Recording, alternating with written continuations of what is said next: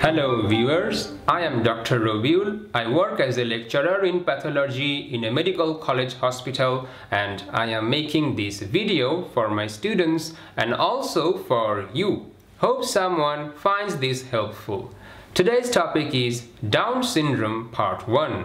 This video will contain introduction to Down syndrome, followed by brief discussion about the incidence of Down syndrome, its pathogenesis and clinical features. Then in the second part of this series that I will hopefully upload within a week, we will finish our discussion by talking about the diagnosis and management of Down syndrome. Okay, a lot of topics, so let's begin. First question, what do we mean by Down syndrome? Now always remember, Down syndrome is a genetic disorder that occurs when an individual has an extra, complete or partial copy of chromosome 21. So I am repeating this segment again for my students and then I will explain. Down syndrome is a genetic disorder that occurs when an individual has an extra, complete or partial copy of chromosome 21. It is the most common chromosomal disorder that we know of, and it is a major cause of mental retardation or intellectual disability. The disease was described in 1866 by John Langdon Down, and almost after 100 years, in 1959, it was discovered that the disease actually happens due to presence of extra copy of chromosome 21. Recall that all the diploid cells in our body contain 23 pairs of chromosomes. Among them, 22 pairs are autosome and 1 pair is sex chromosome. However, in an individual with Down syndrome, there will be an extra copy of chromosome 21 in the cells. So, the number of chromosome 21 will be 3 instead of 2, and it is also known as trisomy 21. So now that we have talked about some introductory points regarding Down syndrome, now we will move on and talk about the incidence of Down syndrome. Now, I have already mentioned that Down syndrome is the most common chromosomal disorder that we know of, and I have also said that it is a major cause of mental retardation or intellectual disability. Always remember that the overall incidence of Down syndrome in newborn is about 1 in 700 live births. However, maternal age or the age of the mother has a very strong influence on the incidence of Down syndrome. For example, when the age of the mother is less than 20 years, the incidence of Down syndrome is about 1 in 1550 live births, whereas when the age of the mother is above 45 years, the incidence of Down syndrome is about 1 in just 25 live births. So now that we have talked about the incidence of Down syndrome, now we will move on and talk about the pathogenesis of Down syndrome. So as you can see in the whiteboard, in 95% of the cases, Down syndrome occurs due to presence of an extra copy of chromosome 21. So in 95% cases, Down syndrome is happening due to trisomy 21. And I have also written the karyotype of trisomy 21. Note that I have written the karyotype in case of a female child. If the karyotype was for a male child, then I would have written XY here. Okay, so karyotype for a male child would have been 47 XY plus 21. In 4% cases, Down syndrome occurs due to Robertsonian translocation. And in 1% case, the individuals of Down syndrome are mosaics. So now let's talk about these various mechanisms one by one. So the first one was trisomy 21. Now the examiner may ask you, what is the reason for this trisomy? Why are we seeing 3 copies of chromosome 21 in an individual with Down syndrome? And the answer will be nondisjunction. Now, what is that? Always remember, nondisjunction means failure of a pair of homologous chromosome or a pair of sister chromatids to separate during nuclear division that is happening in cell division. So in the whiteboard you can see that I have drawn 2 images of meiosis. So this is one image and this is another image of meiosis. And can you spot the non-disjunction? Yes, in the first image we can see that non-disjunction has taken place in meiosis 1. Recall that in meiosis 1, what happens initially, the homologous chromosomes pair together and then they separate and ultimately they end up in different daughter cells. But look what has happened here. So suppose this is a homologous pair of chromosome. We can, for example, think that one came from the father and one came from the mother. So for example, let's assume that the blue chromosome is of paternal origin and the red chromosome is of maternal origin. They are forming a homologous pair, and normally in meiosis 1, one should have gone here and the other one should have gone here. But due to non-disjunction, we can see that the pair failed to separate and both of them ended up in the same daughter cell, and the other daughter cell did not receive any copy of that particular homologous pair of chromosome. And always remember, in 90% cases of Down syndrome, non-disjunction occurs here during meiosis 1. Now let's move on to the second image. Can you spot the non-disjunction in this image? Yes, it has occurred during second meiotic division. So we can see that in the second meiotic division, normally the 2 sister chromatids should have separated and they should have gone to different daughter cell as shown here. So this is normal meiosis 2. But look what has happened here.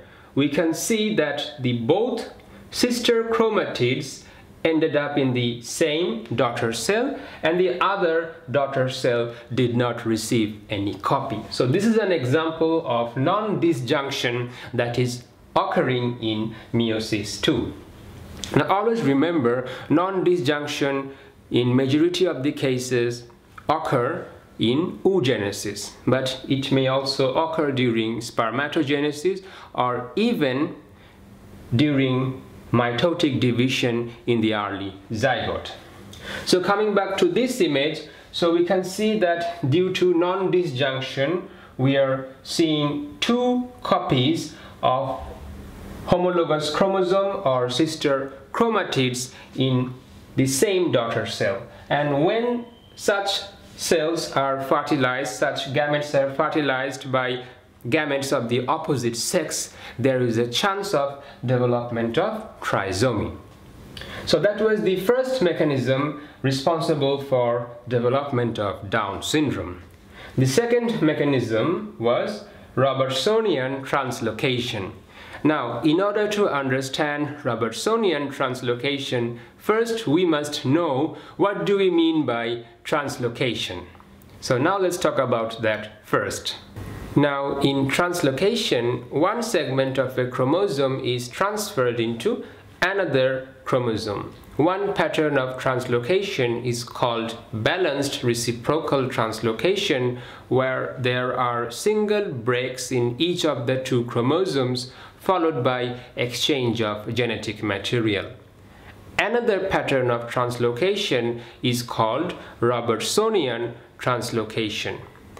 Always remember that Robertsonian translocation occurs between two acrocentric chromosomes. What do we mean by acrocentric chromosome? It is a chromosome in which the centromere is located near one end of the chromosome. Humans normally have 5 pairs of acrocentric chromosomes. They are chromosome 13, 14, 15, 21 and 22. So Robertsonian translocation will occur between these acrocentric chromosomes, and always remember, in Robertsonian translocation the breaks are occurring close to centromere, and as a result there is exchange of genetic material in such a way that one extremely long chromosome is formed by 2 long arms, and one extremely small chromosome is formed by the 2 short arms, and the small chromosome will be eventually lost. However, since majority of the genetic material is located in the long arm of an acrocentric chromosome, that loss of the small chromosome is still viable with normal phenotype. So coming back to this discussion, you can see that in the whiteboard I have drawn 2 images depicting the 2 patterns of translocation.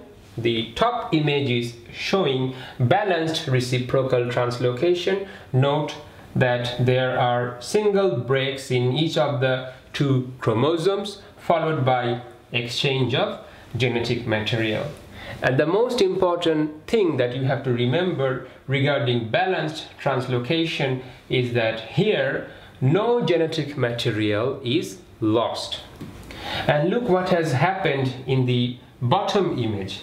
Obviously you can guess I'm talking about Robertsonian translocation because look, these are acrocentric chromosomes. How can we identify them? They have one very long arm and one very short arm, and the centromere is located close to one end of the chromosome.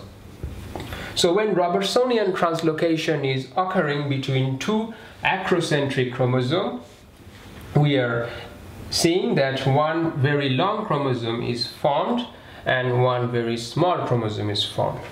So why am I telling you so much about these types of translocation? Because we are seeing that in Robertsonian translocation, genetic material that was present in 2 pairs of chromosomes, say for example between a pair of chromosome 21 and a pair of chromosome 14, is now distributed among 3 chromosomes, and that will have a lot of problems. For example, it will impair the pairing of chromosome that we see during meiosis, and as a result it will increase the chance of development of a gamete that will be aneuploid. And when these aneuploid gametes are fertilized by a normal gamete, there will be also chance of trisomy. How? For example, in case of Down syndrome that is happening due to Robertsonian translocation, the fertilized zygote will have 2 copies of chromosome 21 and also another copy of the long arm of chromosome 21 that is derived by Robertsonian translocation of the long arm of chromosome 21 into another acrocentric chromosome, for example into chromosome 14. So there will be, in a sense, 3 copies of chromosome 21, because recall that the long arm of chromosome 21 actually contains majority of the genetic material that are seen in chromosome 21. So it will also act in a similar way as if it is also a trisomy. So that was the mechanism of Down syndrome that we are seeing in the other 4% case, and that is due to Robertsonian translocation. Now, in 1% case, individuals with Down syndromes will be mosaics. Now, what do we mean by that?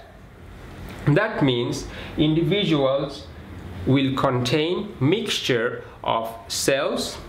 In some of the cells, the karyotype will be normal. There will be no extra copy of chromosome 21. However, in other cells, there will be trisomy 21. For example, you can see the karyotype of the mosaic I have written here. So they will have mixture of cells. In some cells the karyotype will be normal, and in other cells there will be trisomy 21. And why will we have such individuals?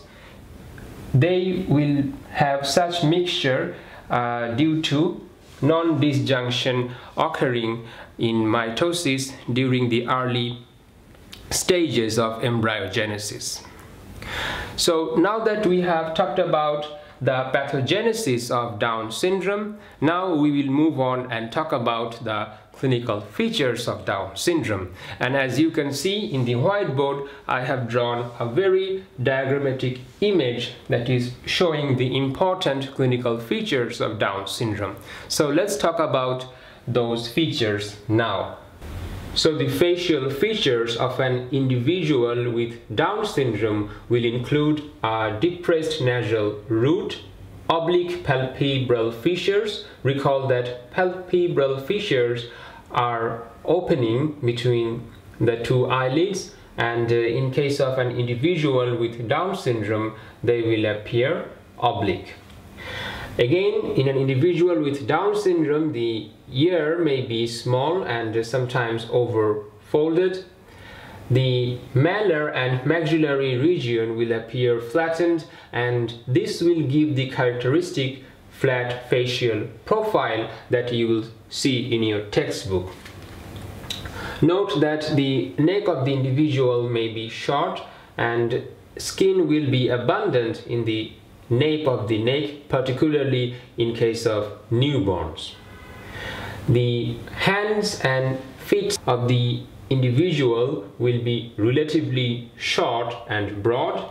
The occiput will appear flattened, and in the palm of the hand we will see single flexion crease in 50% of the cases.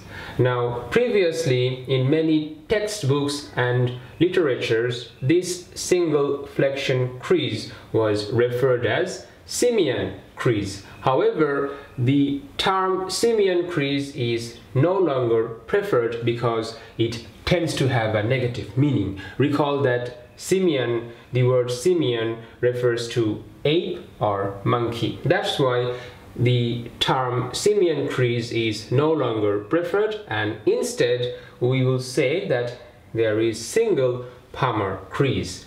However, always remember the term simian crease for your examination, because sometimes in your examination the examiner may ask you about that as well.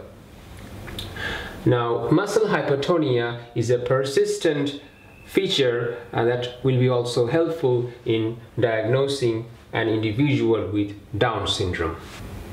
Now, always remember, none of these features are diagnostic individually, as all are seen in the general population of infants. However, it is the clustering together of these various features that may suggest the diagnosis of Down syndrome. In 40% of the cases, individuals with Down syndrome have congenital heart defect. Commonly, the endocardial cushion is involved. Recall that endocardial cushion contains a subset of cells that are seen in developing heart tube, and their function is to form heart valves and septa. So whenever there is defect in endocardial cushion, that may lead to atrial septal defect, ventricular septal defect, atrioventricular valvular malformation, etc. And as a matter of fact, congenital heart disease is a major cause of mortality in infancy or during early childhood in many cases of Down syndrome.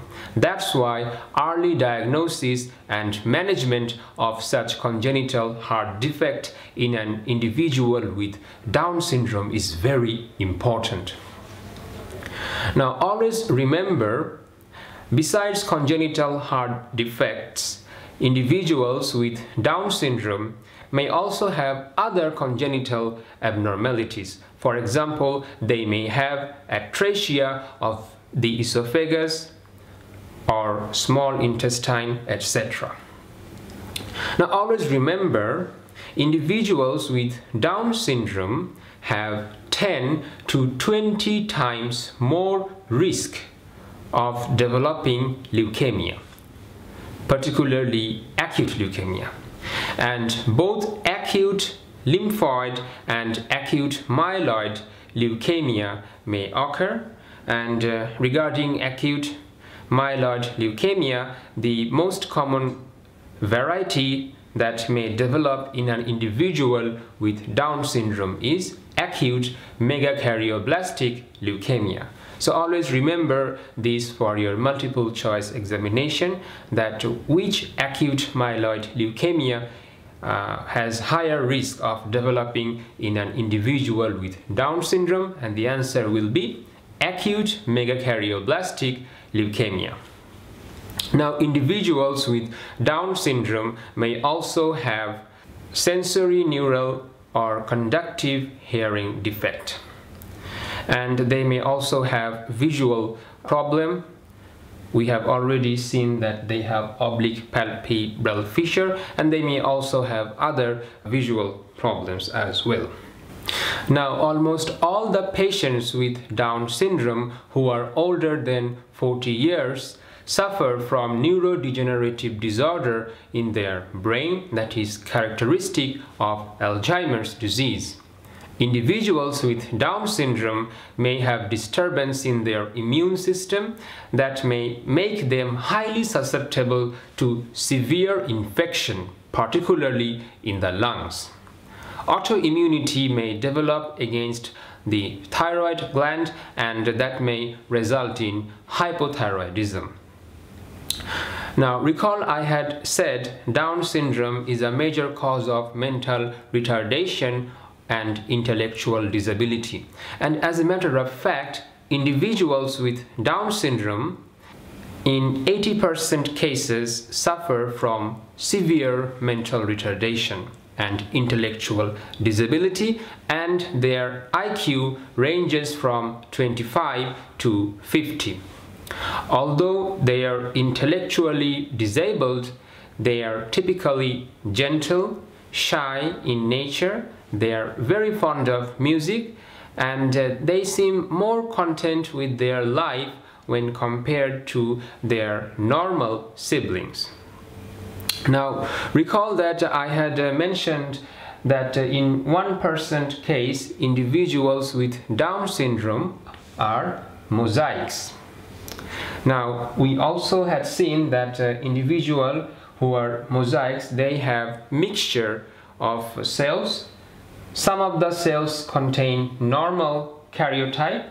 So in some of the cells there are 46 chromosomes and there is no extra chromosome 21, whereas other cells contain 47 chromosomes and there is an extra copy of chromosome 21. So individuals who are mosaic, they tend to have milder form of the disease, and they may have near normal intelligence as well. Regarding reproduction capability, always remember male individuals with Down syndrome are nearly always sterile and they are unable to reproduce. Female individuals with Down syndrome may reproduce. However, in 40% of the cases, they fail to ovulate, and even when a female individual with Down syndrome is able to produce a gamete, there is 50% risk of producing a gamete that will contain an extra copy of chromosome 21. And when such gamete is fertilized by a normal sperm, there will be development of a zygote that will contain 3 copies of chromosome 21. So that will be trisomy 21. However, since trisomy 21 conceptions are spontaneously aborted in 75% of the cases, the risk of producing affected live-born individual or live-born offspring from a female with Down syndrome is actually less than 50%. So the risk is less than 50% because in 75% cases the trisomy conception is spontaneously aborted. So this concludes part 1 of this series. I will hopefully upload part 2 within a week, where we will finish our discussion by talking about the diagnosis and management of Down syndrome. Okay, that's all for today. Until next time, take care and stay blessed. Thank you.